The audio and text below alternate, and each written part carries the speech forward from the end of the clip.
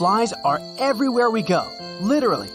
It's believed that flies originated in Asia, but these days, they live everywhere people live, only excluding Antarctica and maybe a couple of islands. Flies have traveled the oceans following humans, but they never go anywhere alone. In the wilderness and deserts where humans are absent, you won't find any flies.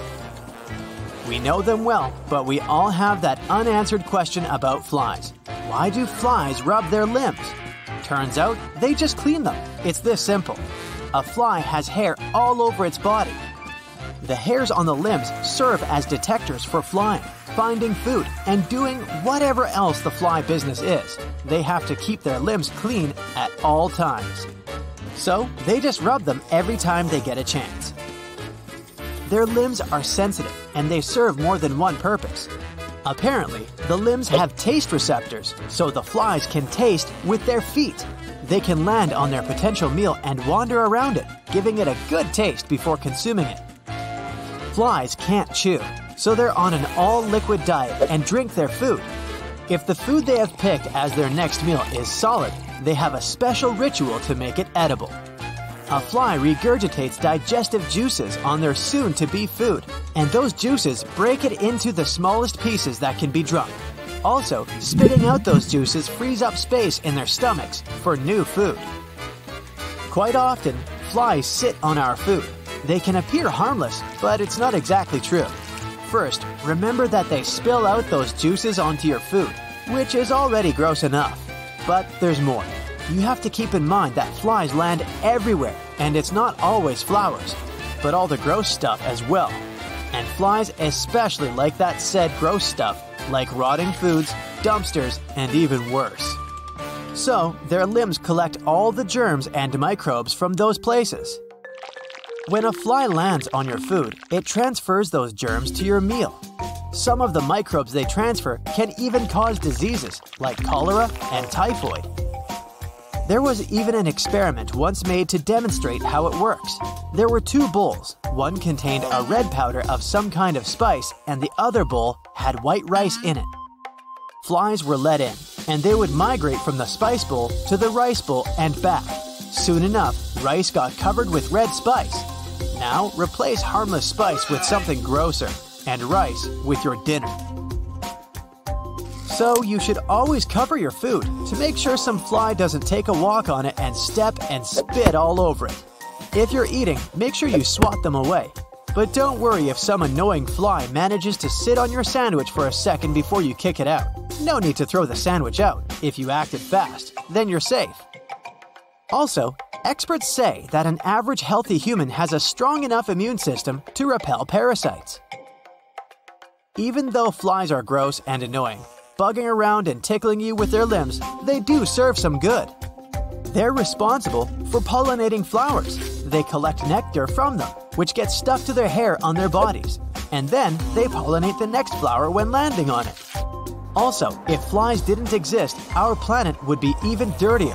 Flies recycle some of the human waste. Flies are also an important part of the ecosystem since they're food for birds, spiders, lizards, frogs, and many more. Without flies, they'd all go extinct.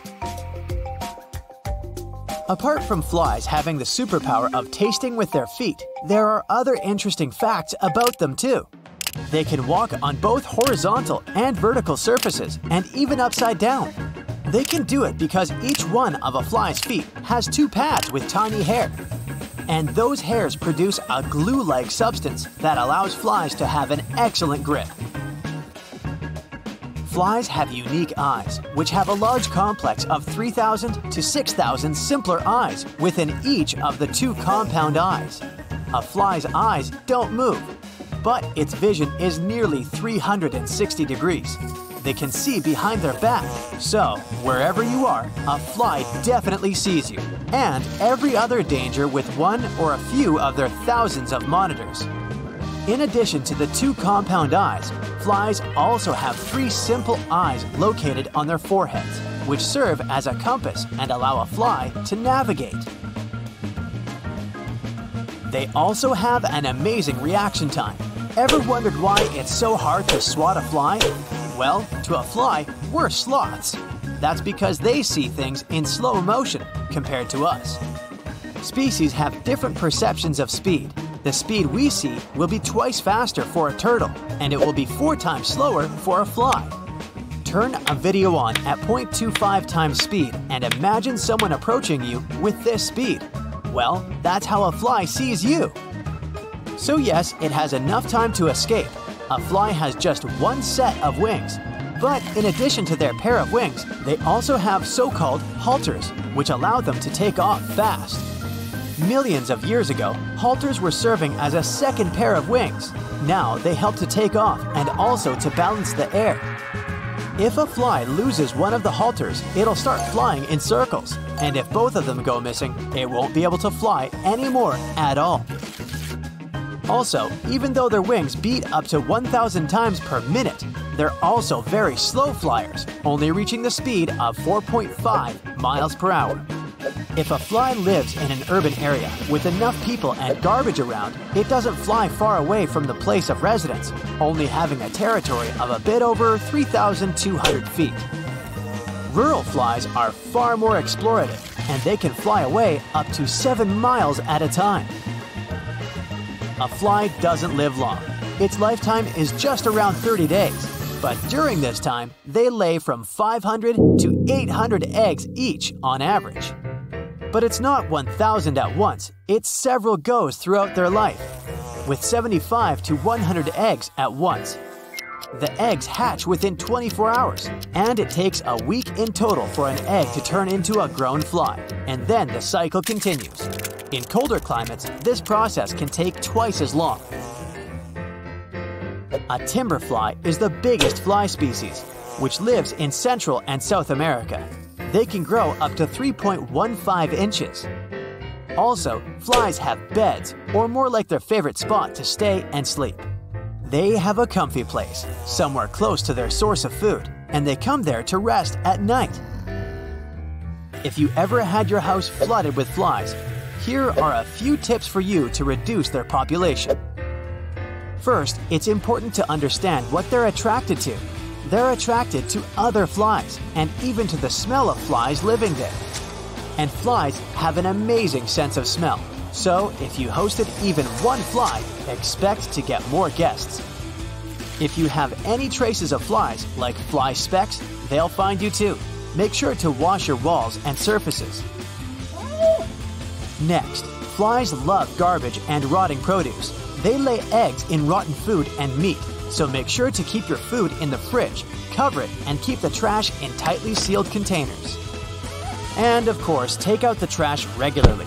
Flies have a sweet tooth, or more like a sweet foot, since they taste with their feet.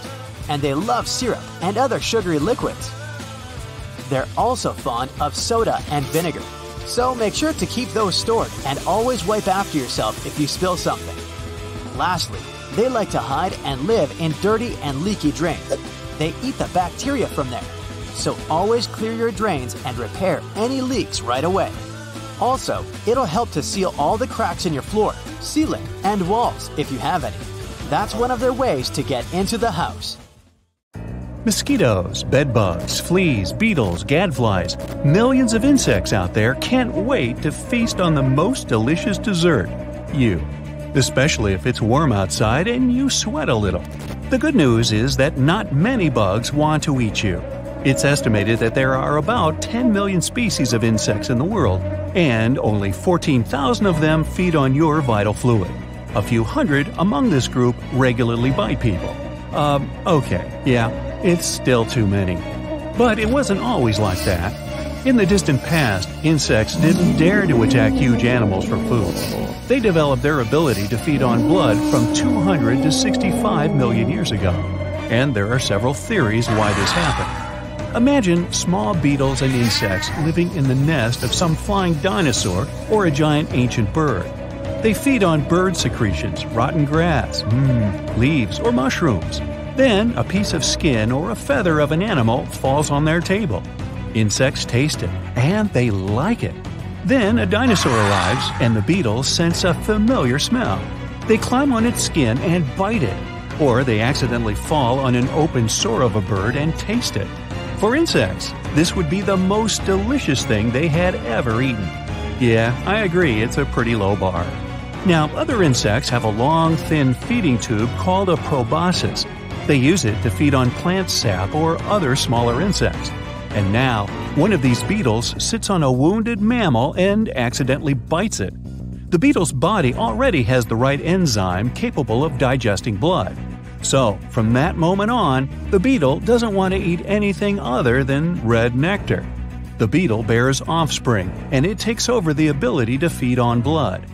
Imagine you've been eating grass and leaves all your life, and then you try some sweet banana pudding. You wouldn't want to go back to eating good old grass now. You'd always want dessert. Insects had the same feeling when they tasted nutritious blood. Yumbo! One of the coolest theories says the thirst for blood in insects was caused by microbes. Blood isn't an ideal food for beetles. It doesn't have enough vitamins or nutrients for them. That's why a whole ecosystem of microorganisms had to form inside their intestines. These bacteria can synthesize some essential vitamins with the help of blood. These bacteria won't survive if they stop feeding on that red fluid.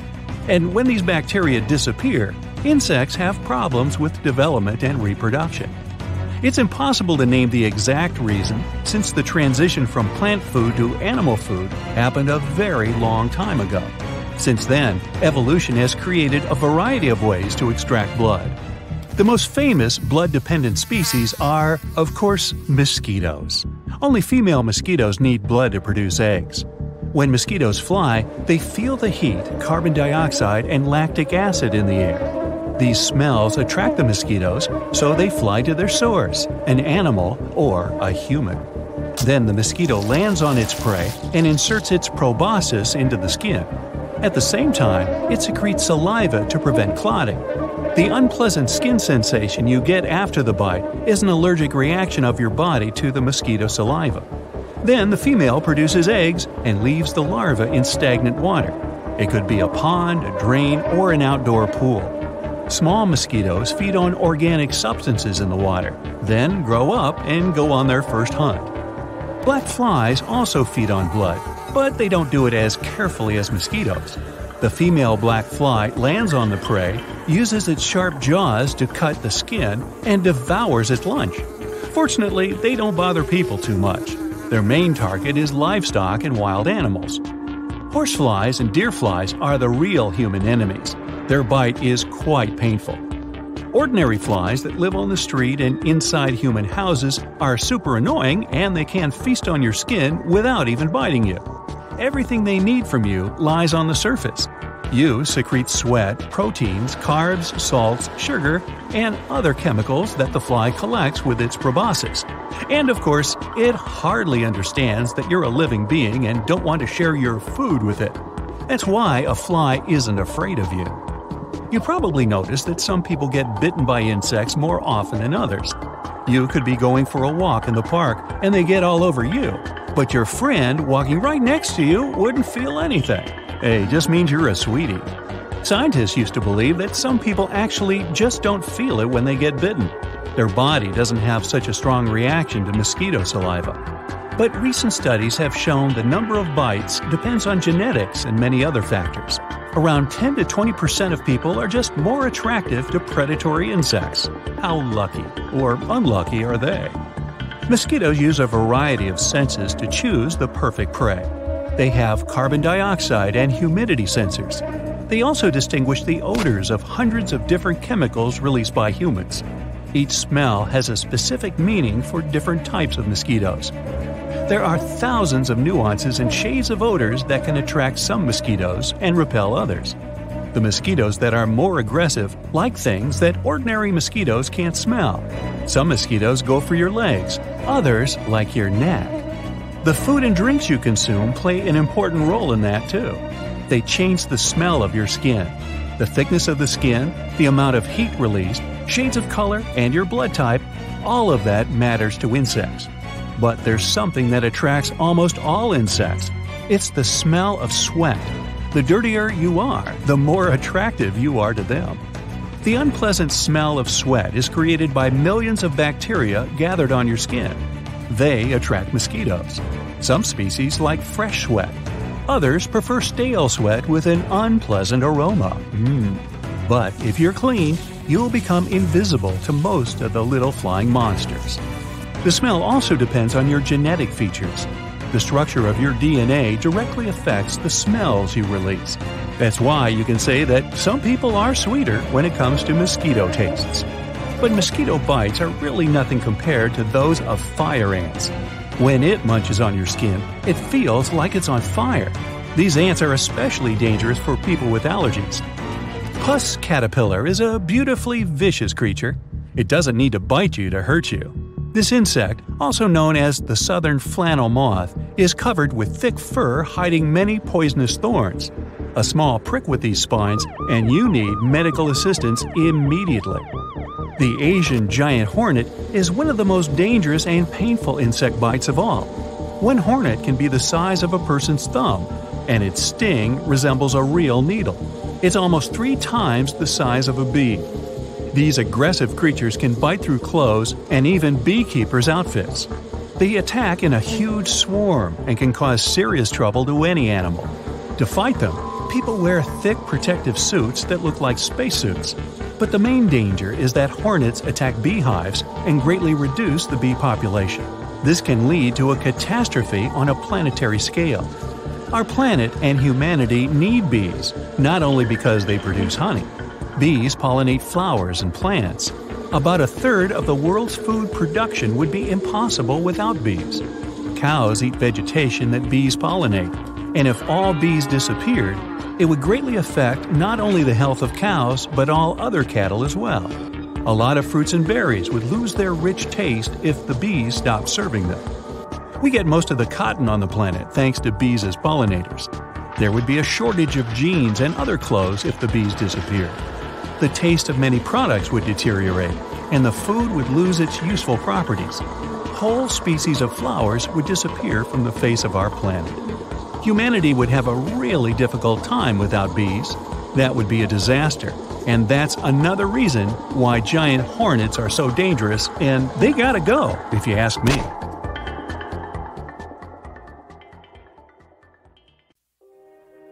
So, you're at home, enjoying your evening tea under a warm blanket, when all of a sudden you see a huge, enormous mosquito. Its long and gangly legs have a span of your palm, and it clumsily bumps into all the obstacles it meets. Despite its awkward appearance, it's still terrifying. What if it carries malaria? What if it eats you alive in your sleep?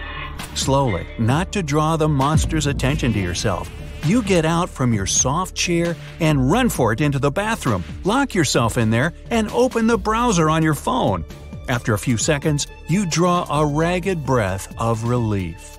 Turns out it's just a crane fly, not a mosquito at all. It might look like a ferocious beast, but it's actually peaceful and even defenseless.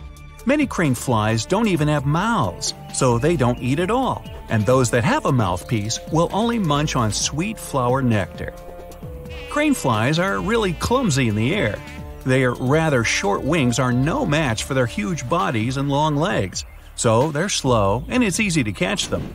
Birds and frogs, as well as bats and cats, love them as a treat. The only way they can avoid being eaten is by losing a limb. Their legs easily break off even when nothing touches them. And if you're still unconvinced not to scram and set your house on fire when you see one, consider this. Crane flies can tell you if the water pool you're about to swim in is of good quality. If you see these bugs on or above the water, you're good to go. Even more, fishers often make their bait look like the crane fly larva. This makes it more appetizing for the fish. But while Googling, you get engrossed with reading up on some other weird and crazy bugs. For example, here's the human-faced stink bug. Nah, they don't really stink, at least for humans. They give off pheromones that attract other stink bugs, letting them know there's food nearby. The most peculiar feature of it is in the name. A man-faced stink bug has a face on its back, with 3 black dots drawn in red. The vibrant color of its back warns predators that the bug isn't tasty or even poisonous, while the black eyes draw attention from them to the vulnerable head. Saddleback caterpillar's name is also quite telling. It looks like some creature from another planet with a bright green saddle over its back. And the saddle is, sadly, the only safe part of the thing to touch. The spines you see all over the rest of its body are sharp and highly poisonous. If you want to give it a friendly tap on the back, make sure you don't touch anything else. Well, we have a Titan beetle next. Meet the largest beetle in the whole world. It can grow as long as your entire palm, complete with fingers. Seeing one in the wild can be a shocking experience, especially if it flies right in your face. But don't fret. Thankfully, this giant is placid and won't bite you if you don't mean it harm. Still, if you make it angry, never let its mandibles touch you. The bug will hiss and bite, and what such snap can crack a pencil in half. What's interesting, an adult Titan beetle doesn't feed at all. It doesn't need food to survive. As a larva, it gets enough energy to keep it well-nourished even when grown up. Ooh, I love that ability. An even more menacing-looking bug is a giant weta. Living in New Zealand, these cricket-like creatures look like someone forgot to lock the portal to the infernal. A massive, beefy body with 6 thorny legs, long alien-looking antennae, and big mandibles that just might cut steel. Well, in fact, these giant insects are quite peaceful and won't bite unless provoked. And even if they do, it's not as bad as you might think. There are videos with wetas biting hands of people holding them and doing no harm at all. So don't let it scare you, even though such an insect might weigh more than a full-fledged sparrow. Atlas moths look like they have 3 heads, 2 of which are serpents. These pretty nocturnal flyers have strange shapes on the tips of their wings that look like snake heads. This seems to be their mode of defense from predators. And that's also why they're sometimes called cobra moths. In Southeast Asia and India, where they normally dwell, atlas moths are often found on butterfly farms producing silk. And that's some sight. The wingspan of one such moth can reach 10 inches. That's larger than your hand. Peacock spiders are perhaps the cutest arachnids in the world, second maybe only to their jumping cousins. They're so tiny, you probably wouldn't even notice one scrambling through your kitchen. But if you get a chance to take a closer look, do it. Peacock spiders are beautiful. They have large, beady eyes, a shiny blue and red coat, and cute fuzz on their body and legs. And their mating dance is something else entirely. Too bad they only live in Australia. Another moth on the list, the hummingbird moth. Remember the atlas one, how huge it was? Well, this one's as big as a hummingbird and holds much more resemblance to its namesake than that. The speed at which it flutters its wings, the long tongue to drink flower nectar, and even the sound it makes when flying, all of it makes you wonder if it's really a moth after all. Of course, the fuzzy critter is absolutely safe, and you should consider yourself lucky if you ever see one. Long-horned orb weaver spider is one of the most unusual arachnids in the world. It's just your regular spider in all respects, but for some reason, it boasts 2 long curved horns on its back. The back itself is bright orange to ward off predators. Red means danger. But scientists are still unsure why this spider needs those prongs, so there's a web of mystery for you. The soft rustling of leaves underneath, a pile of them slightly moving, and a big mighty horn shows up. It's the Hercules beetle, one of the largest beetles on the planet. Almost half of its size comes from that horn on its head. Thanks to this wonderful appendage, you know exactly it's a male. Females don't have it at all. Yet the name comes not only from the horn, but from the amazing ability of this giant to haul extremely heavy loads. Its strength is second only to dung beetles. A Hercules can carry as much as 850 times its own weight. If you ever see a bug with 5 heads wearing a pointy cap, no, you're not on another planet. It's a Brazilian treehopper. Straight from a sci-fi movie and onto your screens here, this insect is a real mystery. It's small and secretive, and much is still unknown about it. No one knows why exactly the treehoppers have these fuzzy balls on their heads. But they've only got 1 head after all, that much is certain. Going for a swim in a freshwater pond somewhere in the African tropics, Watch your toes. You can get a giant water bug hunting them. It's a predatory bug and the largest of its kind. With those huge pincers, it's no wonder it's commonly known as an alligator flea and a toe biter. The bite of this water-dwelling monster is really quite powerful. It grabs its prey with the front legs and then slowly munches on it. And when I say it's a predator, I mean it. Giant water bugs' favorite food is fish and amphibians. Despite their name, scorpion flies aren't related to scorpions. They get this moniker thanks to their tails, which look a lot like the notorious arachnids. Seeing a flying scorpion is a daunting sight at best, but fear not, these critters are small and gentle, and they can't even bite you. Only the males have such a tail, and they use it to attract females. Hey! What do you imagine when you hear the words walking stick? Certainly not a bug, but that's exactly what it is. Look at this twig and try to guess. Is there something alive on it or not? Yes and no. This twig is not a twig at all. It is a walking stick. These insects have developed a fascinating camouflage. They're long and unassuming, able to stay still for hours on end, which makes them look like dry twigs. But as soon as you touch one, it scrambles away on its gangly legs. Thanks to their appearance, predatory birds often miss walking sticks in the dense foliage, and their Australian kin give off a pleasant scent, something like peanut butter. Ooh, yum!